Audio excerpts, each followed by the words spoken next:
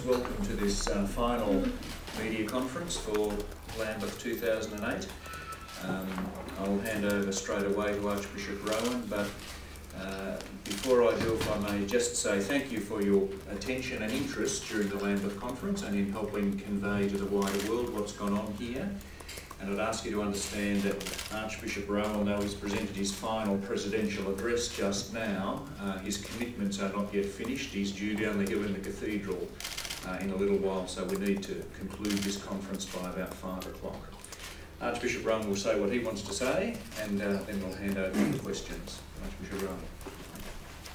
Thank you. Let me echo Archbishop Aspinall's thanks to all of you for your presence throughout and your presence this afternoon.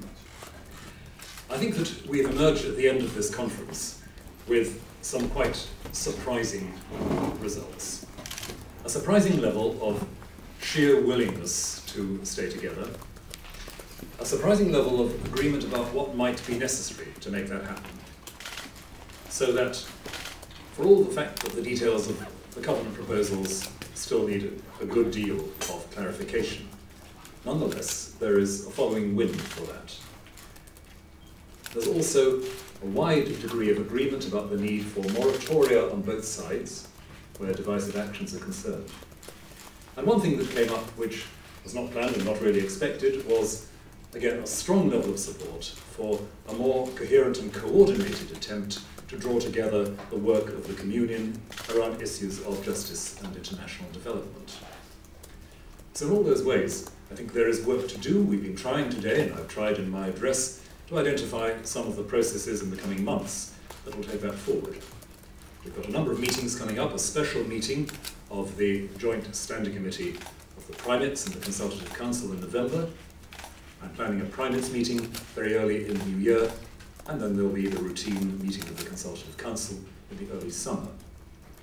Feeding into all of these will be continuing reflections from the various groups that have been looking at the issues the conference has been discussing, and they'll be looking at those again in the light of the very detailed responses and perspectives offered by the Indaba groups as represented in the reflections document, which was formally presented to the conference and to myself this afternoon, and which we will be dedicating in prayer in the service in the cathedral very shortly.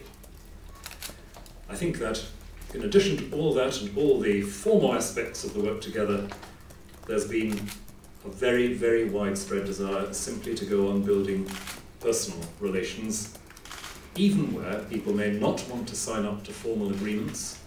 Nonetheless, they have felt that the exchanges they've had have been nourishing, valuable, and a phrase that has occurred in several contexts is we want the Indaba to continue. We want a process to continue in which there is space to do the sort of thing we have sought to do in this last couple of weeks.